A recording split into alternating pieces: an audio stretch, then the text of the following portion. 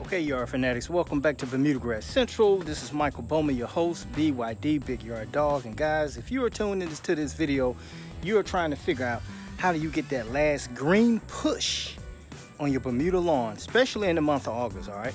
We're going strong and hard with this, and we're going to mean and green with this yard, all right? So guys, if you hadn't subscribed, make sure you hit the subscription button and turn on those notifications, and I'm about to show you how to keep it mean and green through the month of August. You are watching Bermuda Grass Central, changing the world 1 yard at a time.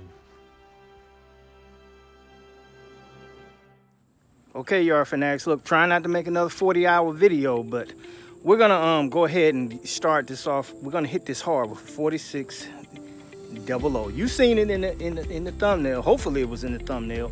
But guys, the reason I'm hitting it hard with that because we got some spots in this yard that we want to completely fill out. And according to my soil test, this is a maintenance hit right here, which means I did it in, I think it was early July. You saw that video. If not, click on that link up there and you'll see that video. But we're gonna hit it again one more time. Guys, this will not be my final hit as far as putting down fertilization. Yes, I'm still on the purely organic fertilizer program, and I will be coming back.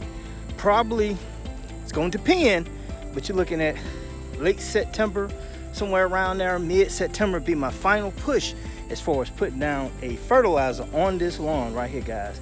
And if you've seen it before, it was a mess, but she is looking good now. Okay guys, just a brief summary. That's the back. You got hybrid and you got common on the other side of it, right? Now we hit that back with a, okay guys, we hit that with a Sunnyland iron product, okay? And you know about that. And guys, I'm telling you a lot real quick. This is gonna answer a bunch of questions.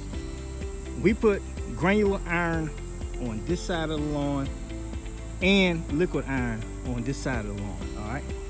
We did it just to see what we get any greener. All right, the other side, we just did the regular iron, all right? And I'm just gonna go ahead and tell you, it looks a tad bit greener on this side because we double up on the product. On this side right here, we got the Sunnyland liquid iron product. We did it with a surfactant. The other side we didn't, but we did a surfactant on this side, and you can see it looks good. All right, so let's go and check out the front. Okay guys, in the front we went with a Sunnyland granular, the 16.5 iron product, and it's still looking good, guys. You know, the only difference between that, it takes a little bit longer for it to green up because you gotta wait for the rain or you gotta water it to death. All right, let's go check out the Ferti Lome side. Okay, yard fanatics, this is the Ferti Lome side. Hopefully you can see it. And I mean, it's awesome, guys, it's awesome. Now, when I hit it with this 46 00, what I'm trying to do is push this thing a tad bit harder, and I got some spots. Let me show you real quick. Okay, hopefully you can see these spots right here, but you see right in here, this is the final push where I'm trying to get this grass to boost up before we get ready to go into fall. Now, like I said, it's the beginning of August. Some of you guys are already prepping for fall. BYD is still prepping for the summer. Summer doesn't end until what? Near the end of September. So guys, look, I'm not trying to go ahead and stop this. I want this thing full throttle, and I'm gonna get a little closer. I want you to see in there, that used to be bare. All right, you look real closely, you can see it filling in. Well, it's not filling in, it's filled in.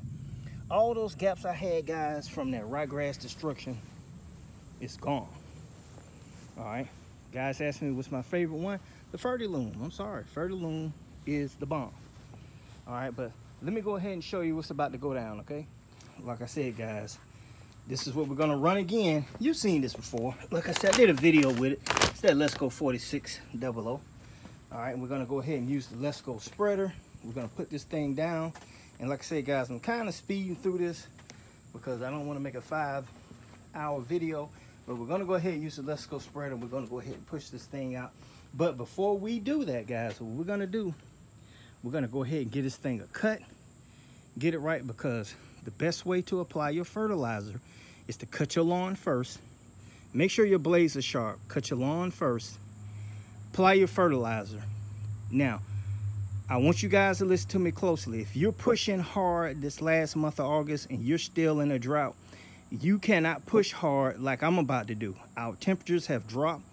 They're around mid-80s, and we've been getting rain a lot lately. So my push is going to be a totally different from your push, all right? So if you got still 90+ degree weather in Texas, do not put down a high nitrogen count, and you cannot fertilize that lawn. I said once before in the video, you cannot put fertilizer on a lawn and expect for it to get green. You have to have hydration. And yeah, guys, your best hydration is going to come from rain. Why is rain more important than the regular irrigation? Rain covers a large area at one time all over. It's not spotty. It's not here and there. Rain forces more water into the ground than you would from a regular sprinkler system. Rain is all natural. Like I said, the only thing you got to worry about once you wash that smog out the sky, you got straight H2O. Where's the water? It's coming out your faucet. It has chemicals in it, fluoride, and like I said, that's not going to do anything. But your rain is your best watering source. I hear guys saying, I've been watering out of it and it's just not getting green. But when you get 2 or 3 days of good rain, it's totally different from running your sprinkler system. So if you're out in Texas, or a state that's just getting scorched right now, that's why you're having those issues where you're watering it and it just seems like it's not greening up. You get 3 or 4 days of rain, I guarantee you that will change. So okay, yard fanatics, before I go ahead and put that fertilizer down, I'm gonna go ahead and give it a cut real quick. And like I said, guys, I'm doing this by myself. Bit of sad news. It's not really sad news, but a lot of guys been asking me, where's BYD Jr.? BYD Jr. is finding himself. He asked me, well, I asked him today, come out here and help me do this film, such and such, blase, blase. And he's a millennial kid, okay? All of them act the same. They don't want to do what it takes to they don't have a hustle or a drive. So he just basically informed me that I don't want to be in the video, this and that. So at this point, I'm not through with him, but I'm just through trying to. Only thing I do is lead by example. And these kids, they don't even get that, you know. They want, but they don't want to give. So if you don't see him in the video, and you may see him in the video cutting grass, this and that, but as far as what he's told me, he's not interested in doing any of this. So it's just going to be BYD Senior solo probably from now on out. So let's go ahead and do this quick cut, and then we'll come back and we'll put the fertilizer down.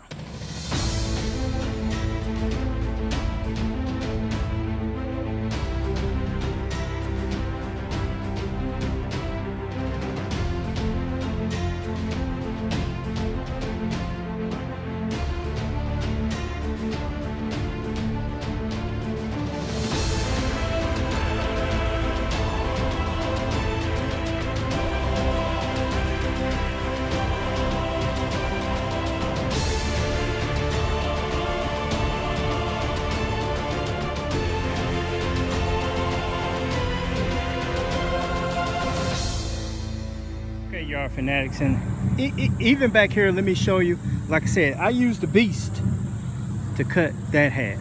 All right, BYD Jr. will cut the hybrid half over here with the 22-inch snapper lawnmower. All right, and we do it for a reason. You know, I'm always testing, guys, always testing. I found I get a better cut on this with that 22-inch. Now when I cut over here with the big mower, I get a better cut with the big mower. So I don't know necessarily if it's because I get more shade back here. This grass is a little bit less tolerant of a heavy duty mower on it than that one over there. It's always a testing thing going on with me. All right, so let me go ahead and finish this up real quick.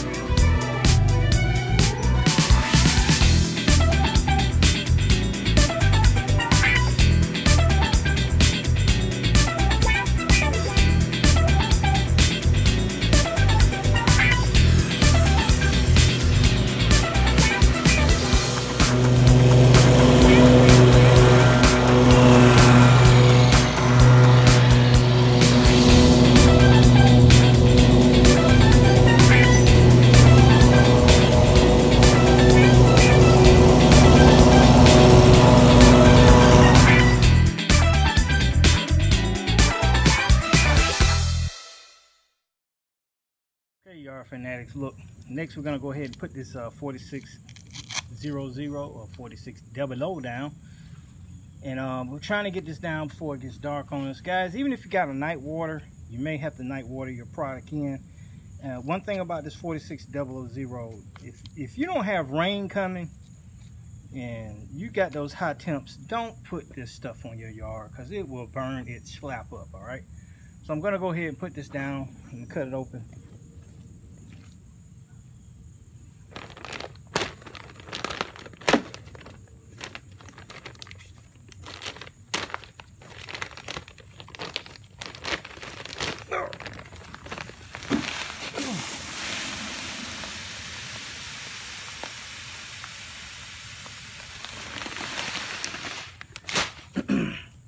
Okay guys, like I said once before, this bag, one bag covers roughly 23,000 square feet.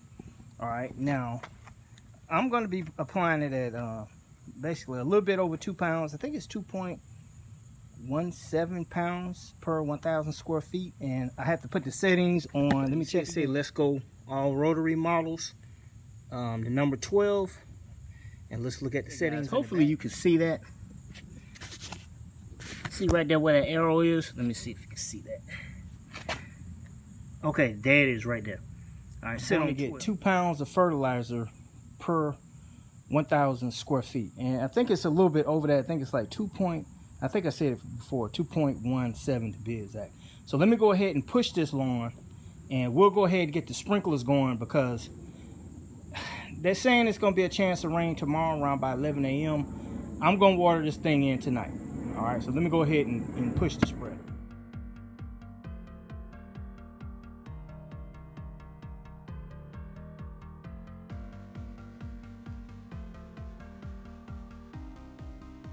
Okay, yard fanatics. Now look, I get asked this question. BYD, if I'm coming down, because you notice I did my trim pass in that first video. All right, I'm gonna come down and do a trim pass. So when you go by, you swerve out, okay? But then you kick an extra fertilizer in the next line. One way you can avoid that is this: if you're scared that it's gonna affect that tree, you can put down some cardboard boxes, or you can put down a tarp to catch the excess. All right, let me show you. Those are the cardboard boxes right there, and I don't have them spread it all over. I'm just giving you an idea of what you can do, or you can put the tarp down. Yard fanatics, look, I put the tarp down there. You see kind of what I'm talking about. And as a matter of fact, I'm gonna bring this spreader down here so you see exactly what I'm talking about.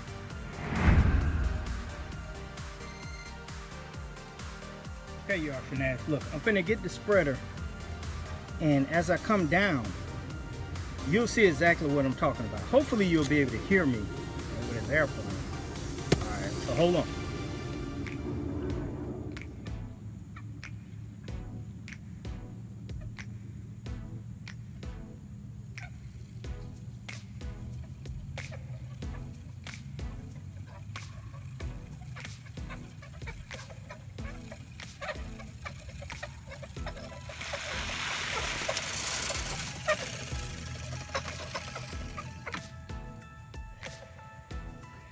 Okay, yard fanatics. Now you saw how I kept going straight.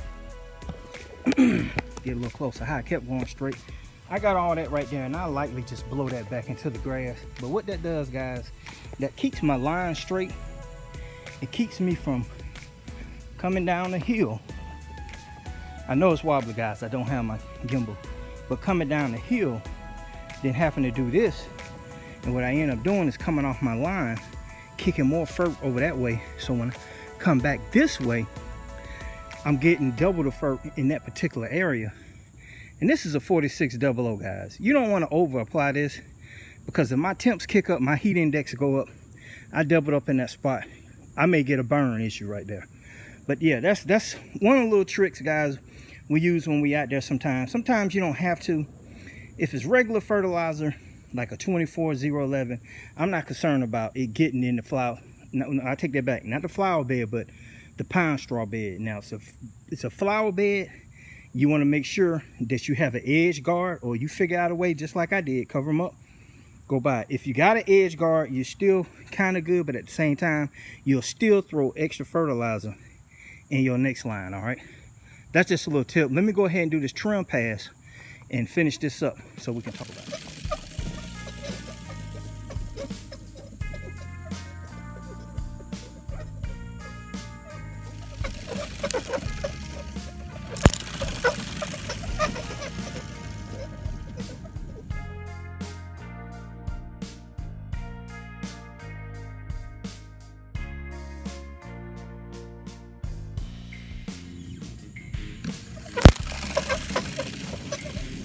There you are, fanatics. I just want you to see. You see it right there? Let me get my finger there. That's that 4600 urea right there. You see the little white dots? One right there. So it's vital that I get this watered into the ground. You don't want this fertilizer sitting on your leaves, because if that heat kicks up, you're gonna get burn marks or yellowing on that leaf. Got to get it watered in, especially this 4600, guys. And this goes with any fertilizer. Matter of fact, I got a video on how to optimize your fertilizer. Need you guys to click on that corner up there and check out that video. I may just go ahead and put a playlist in there. I'm not sure yet, but guys, I'm trying to get you the best information. Like I said, I'm doing it by myself. BYD Junior fired itself. It is what it is. So let me go ahead and finish this up and we'll talk about it. Okay, yard fanatics, look, we got it all done. It's like 8:10, 8:15. I'm sweating, I'm tired.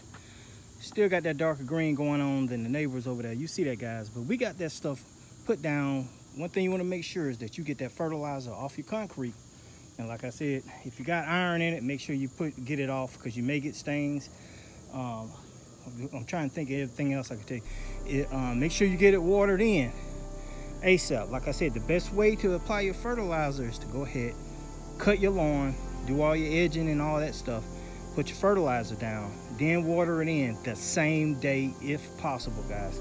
That's the best way that you can get that fertilizer into that soil and get those results that you are looking for. All right. So okay, yard for next. See, I got that water going. We'll probably be doing some night watering tonight. Like I said, I'm not gonna chance it. You know, they said rain coming tomorrow around 11. That's just too late in the day, so I'm gonna stay up and water this thing all night. Okay, yard fanatics, so this is the final push to get this grass to spread, get a little bit thicker before we start approaching fall. All right, and like I said, guys, I got some fall videos about Bermuda lawn. I'll still make another one on here, but this is very vital. Like I said, I'm coming back probably mid-September, somewhere around there, to do the purely organic. All right, so guys, just remember one thing. You're tuned into Bermuda Grass Central with BYD. This is Michael Bowman on the barbecue grill, and I'll talk to you soon.